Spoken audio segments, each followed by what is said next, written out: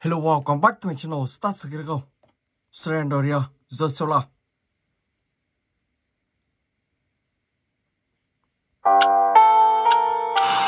Ok.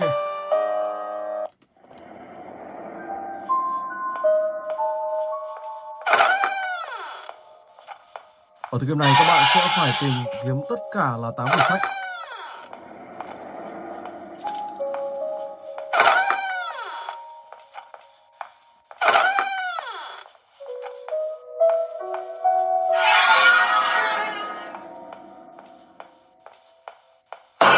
Wow.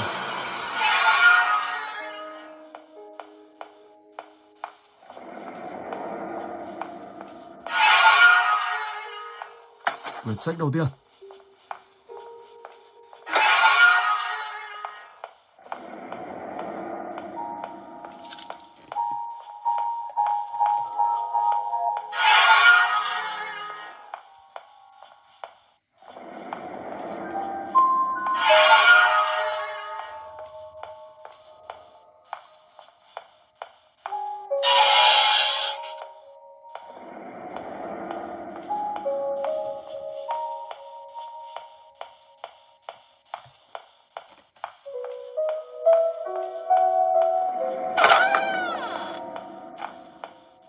Quyển sách thứ hai.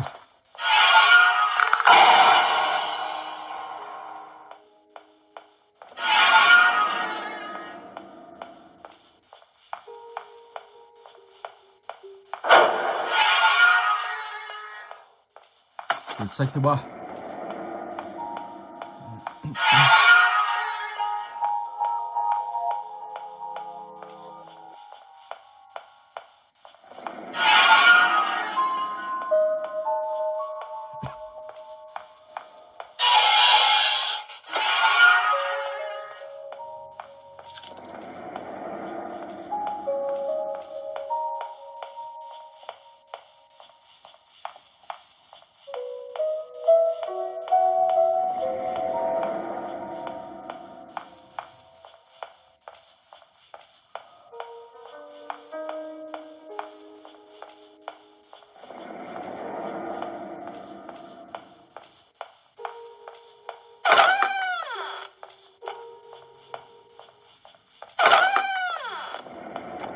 Quyển sách thứ tư.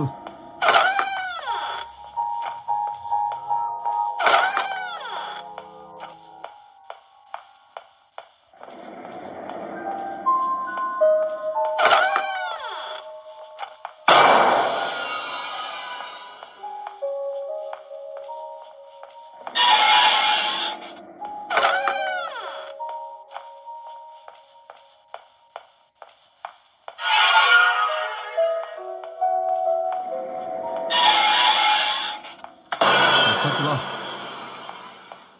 Thứ sáu. Còn 2 quyển nữa thôi.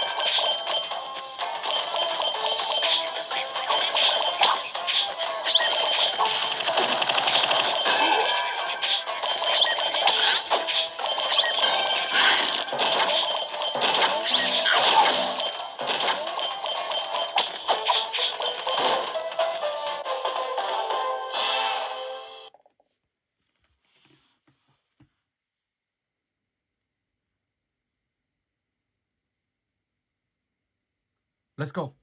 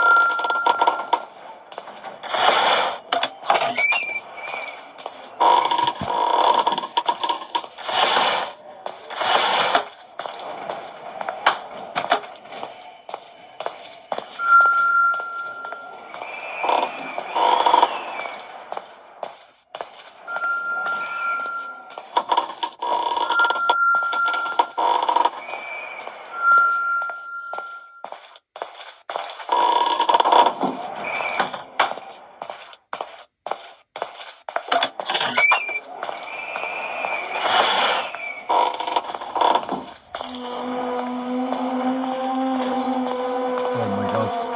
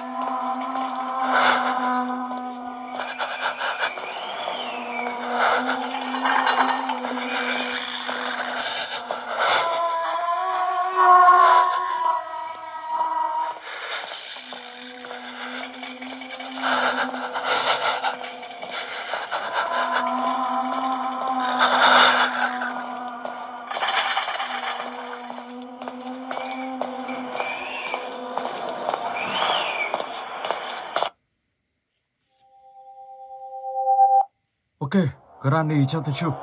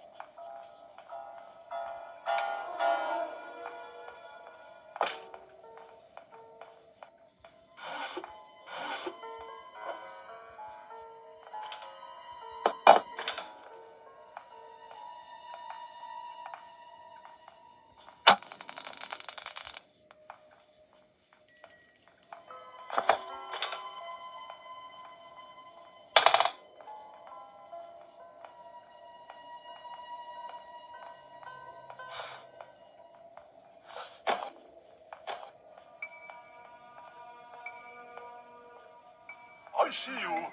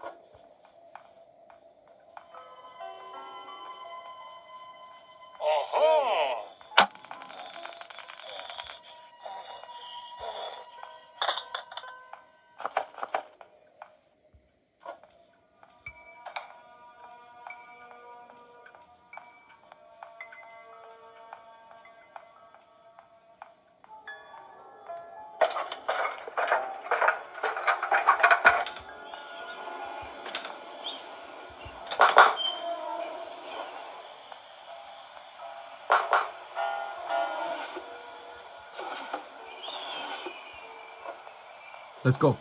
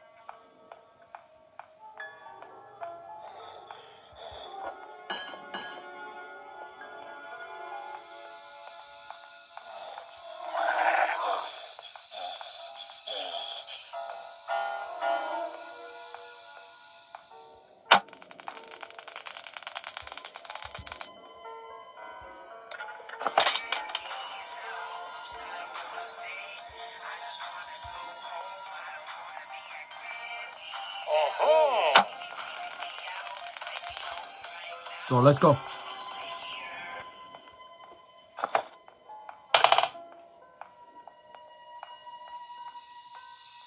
Tiêu diệt con quái vật trong ngoài.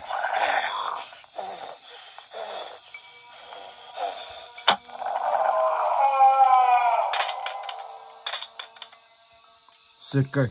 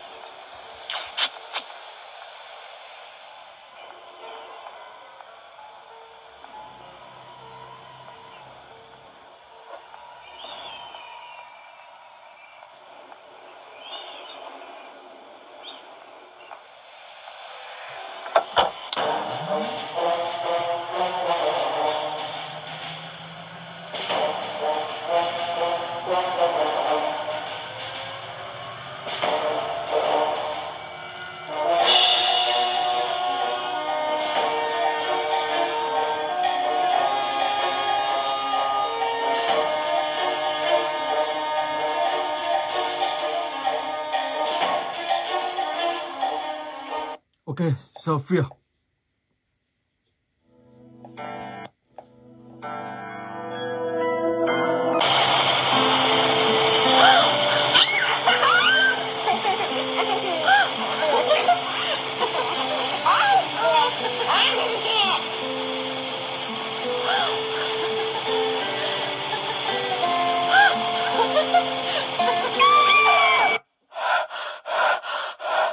What happened? Why Eli don't score? You said I know.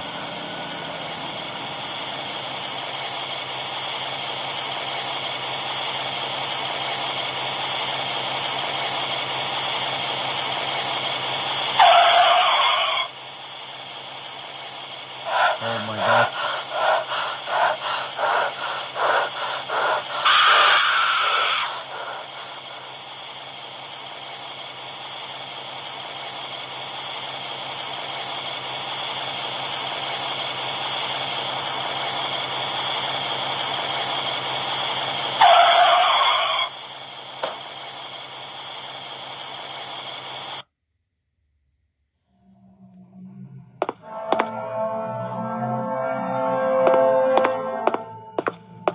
Rồi chiến tâm.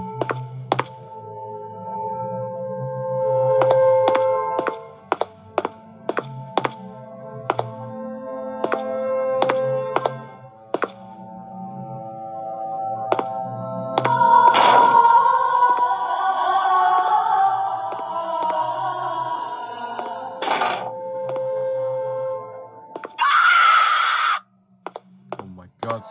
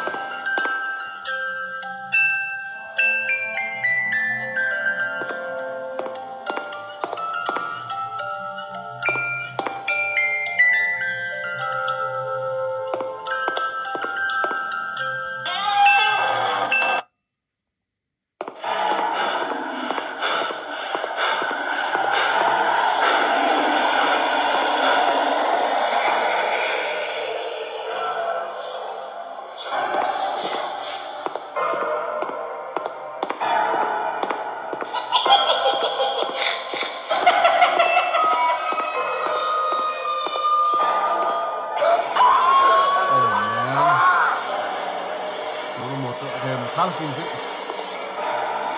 rất là kinh dị luôn, và các bạn sẽ chơi cái game này khá là giật mình, nhiều lúc phải hét lên. Wow.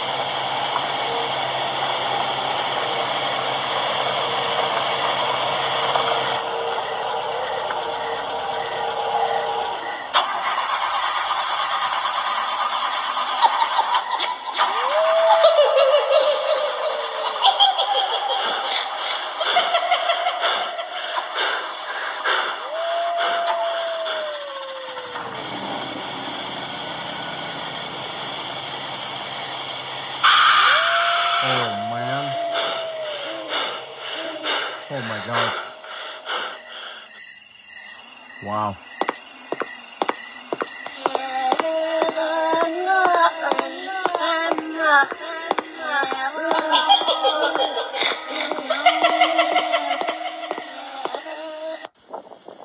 Đó, rồi tiếp tục các bạn cứ làm nhiệm vụ. Những nhiệm vụ hiện ra và các bạn sẽ làm theo. Ok.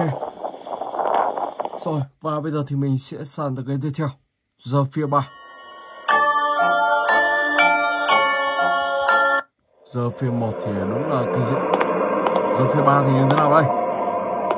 Wow. Không có lối đi. Oh man. Đúng rồi, trong một căn phòng.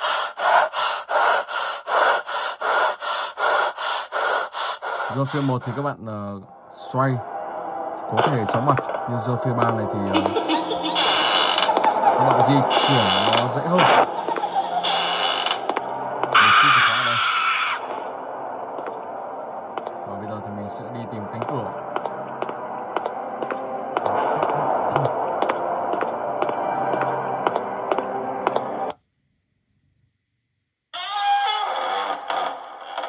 The Rush. Ok. Một bình xăng.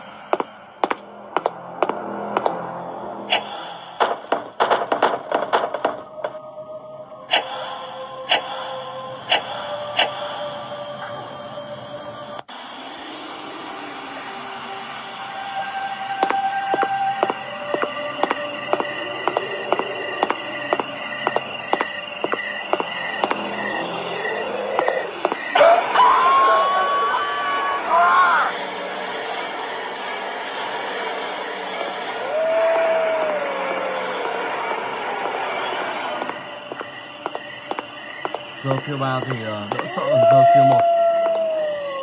Giờ phía 1 rồi khá là sợ.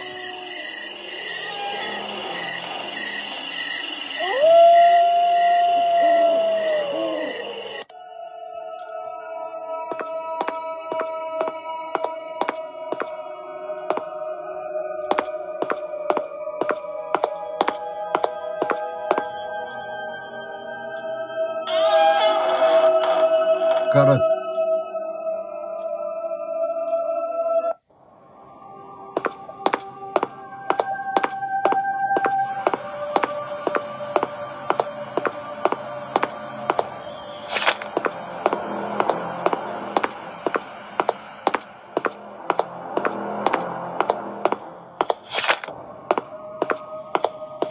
I can go back to how.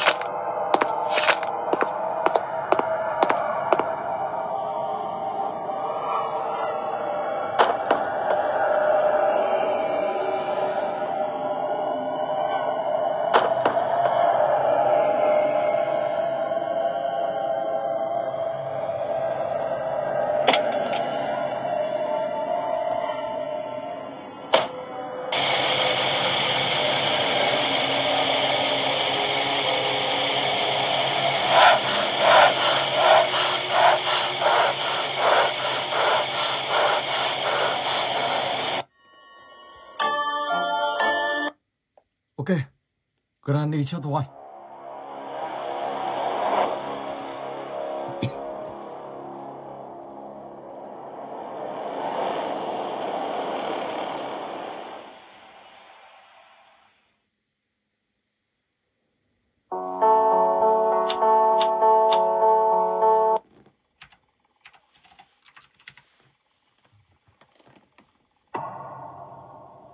Wonder.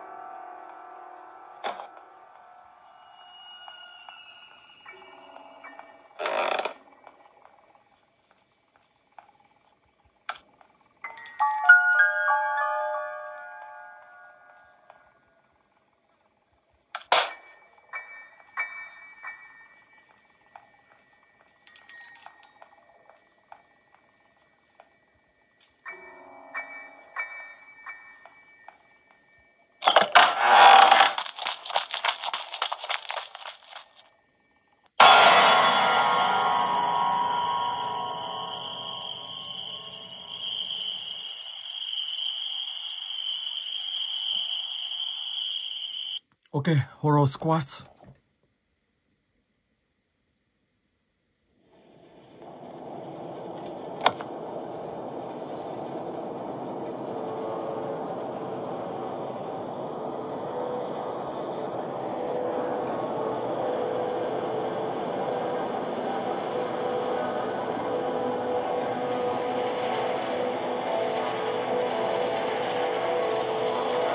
Mình sẽ thoát ra vào lại xem được không?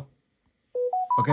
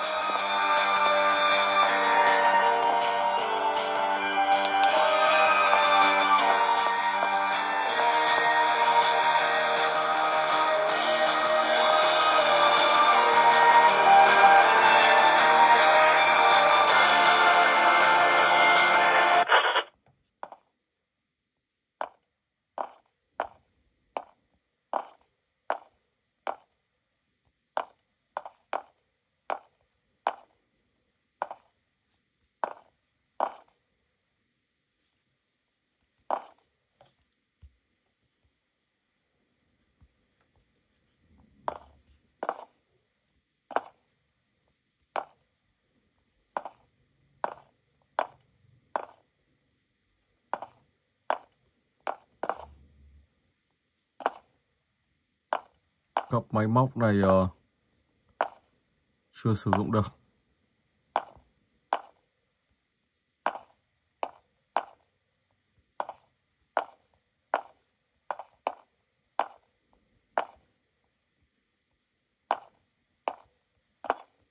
Không biết cách mở cánh cửa này ra kiểu gì đây.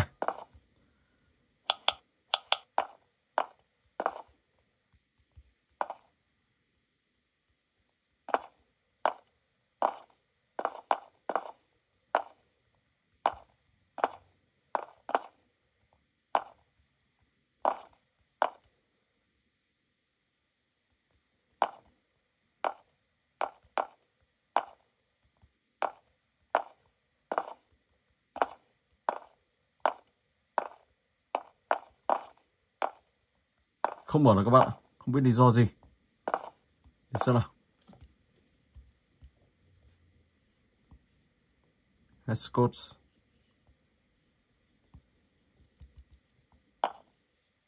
Wow. Bây giờ mới vào trong.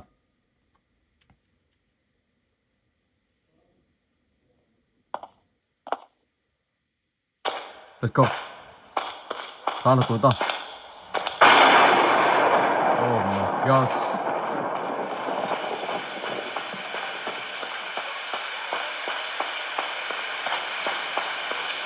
Ngoài trời đang mưa. Đây là sân bóng rổ.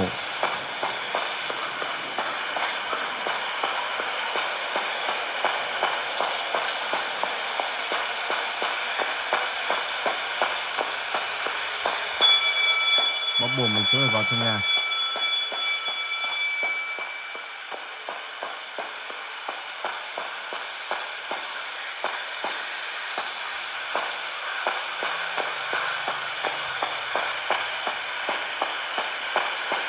Cái này như là một trường học. Một ngôi trường có ma.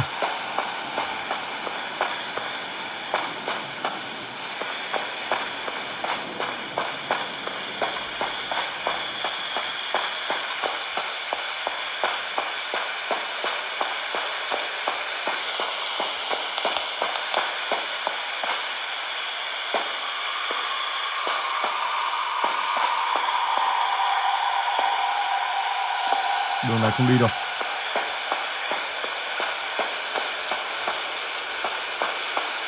Mình sẽ thử đi đường này xem. Không đi được các bạn. Ở đây các bạn phải đi vào trong ngôi trường này. Sau đó thì các bạn sẽ gặp được những con ma xuất hiện trong này. Cũng rất là kinh dị luôn. Nhảy vào đây. Cúi xuống này.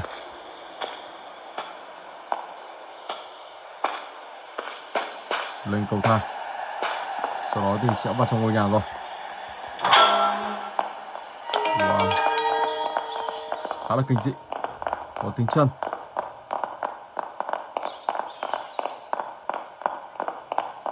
Ai đây?